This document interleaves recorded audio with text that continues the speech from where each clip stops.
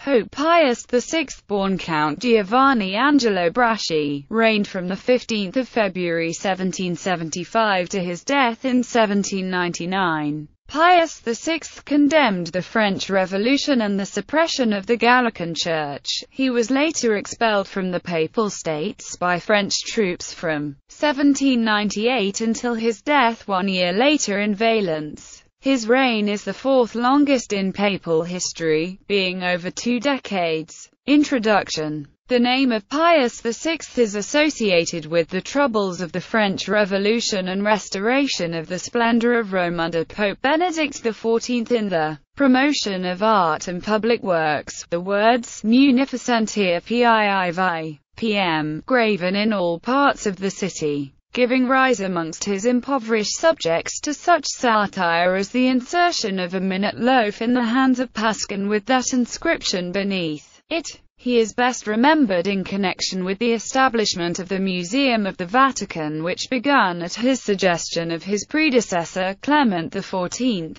and with an impractical and expensive attempt to drain the Pontine marshes, something later successfully achieved in the 1930s by fascist dictator Benito Mussolini. The portrait in the box is one of numerous studio copies of the official portrait by Pompeo Batoni. Pius VI's pontificate was a tumultuous and rough one with the onset of the French Revolution, but much was accomplished through his work. In the beginning of his pontificate, Pius succeeded in silencing a group of followers of Jansenism with his bull, Auctorem Fidei, which reaffirmed the Church's stance at the topics at hand. Pius VI also saw the growth of Catholicism in the United States of America, therefore erecting the first American archiepiscopal see, the Archdiocese of Baltimore. The Pope also set the Pontifical State's finances on much steadier ground after Benedict XIV did so earlier in the 18th century after constructing extravagant edifices and holding public ceremonies full of splendor and pomp.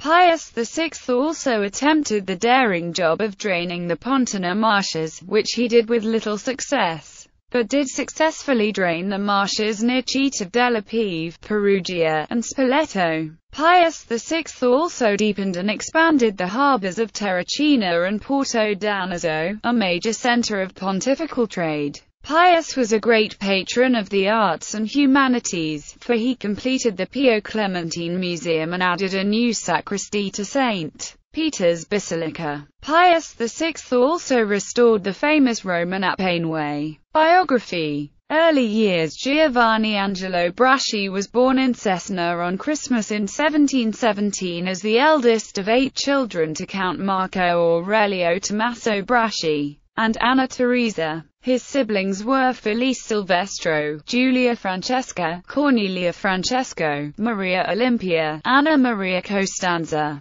Giuseppe Luigi and Maria Lucia Margherita. He was baptized in Cesena on the following 27th of December and was given the baptismal name of Angelo Onofrio Melchiorre Natale Giovanni Antonio. Education and church career. After he completed his studies in the Jesuit College of Cesena and receiving his doctorate of both canon and civil law in 1734, Braschi continued his studies at the University of Ferrara. It was there that he became the private secretary of Cardinal Tommaso Ruffo, papal legate, in whose bishopric of Ostia and Velletri he held the post of auditor until 1753. Cardinal Ruffo took him as his conclavist at the 1740 papal conclave, and when the latter became the dean of the Sacred College of Cardinals in 1740, Braschi was appointed as his auditor. His skill in the conduct of a mission to the court of Naples won him the esteem of Pope Benedict XIV, who appointed him as one of his secretaries in 1753 following the death of Cardinal Ruffo. The Pope also appointed him as a canon of St. Peter's Basilica in 1755. In 1758, putting an end to an engagement to be married, he was ordained to the priesthood.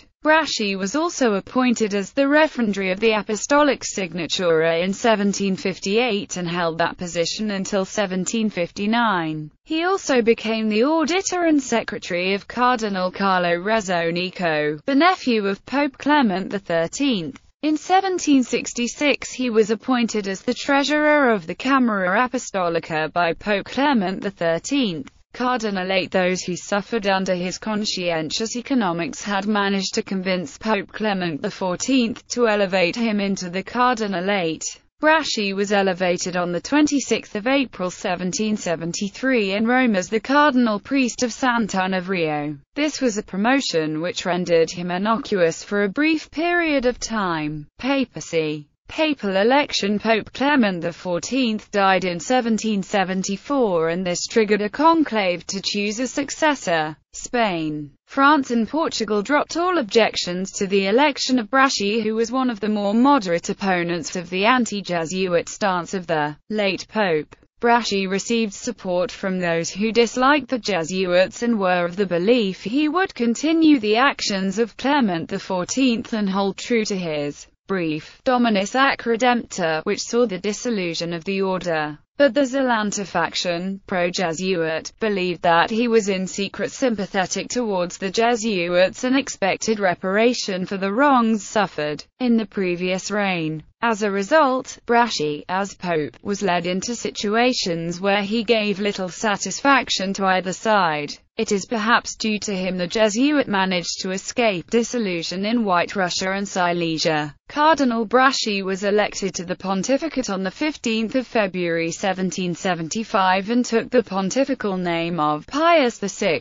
He was consecrated into the episcopate on the 22nd of February 1775 by Cardinal Gianfrancesco Albani and was crowned that same day by the Cardinal Protodeacon Alessandro Albani. Jubilee. Pius VI first opened a jubilee his predecessor convoked and it initiated the 1775 Jubilee year. First actions. The earlier acts of Pius VI gave fair promise of liberal rule and reform in the corrupt administration of the Papal States. Though he was usually benevolent, Pius VI sometimes showed discrimination. He appointed his uncle Giovanni Carlo Bandi as Bishop of Imola in 1752, and then as a member of the Roman Curia, cardinal in the consistory on 29 May 1775, but did not profane any other members of his family. He reprimanded Prince Potenziani, the governor of Rome, for failing to adequately deal with corruption in the city, appointed a council of cardinals to remedy the state of the finances and relieve the pressure of imposts, called to account Niccolò Bisci for the spending of funds intended for the purchase of grain, reduced the annual disbursements by denying pensions to many prominent people, and adopted a reward system to encourage agriculture.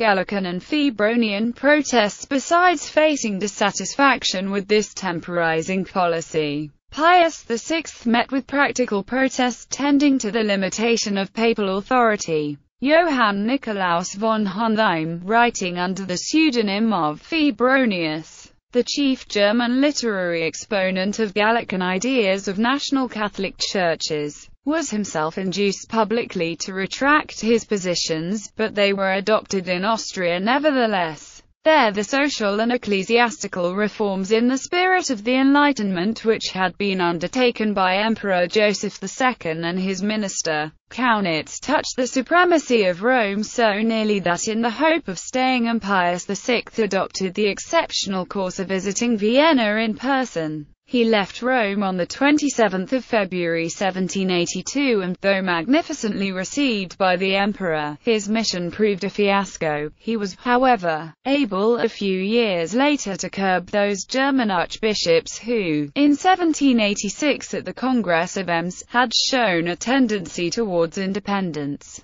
Kingdom of Naples. In the Kingdom of Naples, difficulties necessitating certain concessions in respect of feudal homage were raised by the liberal minister Tanucci, and more serious disagreements arose with Leopold II, later emperor, and Scipione de' Ricci, bishop of Pistoia and Prato, upon the questions of reform in Tuscany. Pius VI did not think fit to condemn the decrees of the Synod of Pistoia until nearly 8 years had elapsed. Society of Jesus. At one stage the Pope considered the universal re-establishment of the Society of Jesus in 1792 as a bulwark against the ideas of the French Revolution. But this did not happen. Other activities. Pius VI elevated 73 cardinals in 23 consistories. He canonized no saints, but he beatified a total of 39 individuals that included Lawrence of Brindisi and Amato Ronconi. French Revolution. At the outbreak of the French Revolution, Pius VI witnessed the suppression of the old Gallican Church as well as the confiscation of pontifical and ecclesiastical possessions in France. It also saw an effigy of himself burnt by the Parisians at the Palais Royal. The French Revolution broke out in 1789, and he saw the events as a sign of opposition against the social order ordained by God, and also viewed it as a conspiracy against the Church. The Pope condemned both the Declaration of the Rights of Man and the Civil Constitution of the Clergy and supported a league against the revolution. He issued 2 briefs, Quod Aliquantum and Caritas, to condemn the ecclesiastical reforms that were proposed. 1791 marked the end of diplomatic relations with France, and the papal nuncio, Antonio Duniani, was recalled to Rome as a result. King Louis XVI was executed via guillotine on 21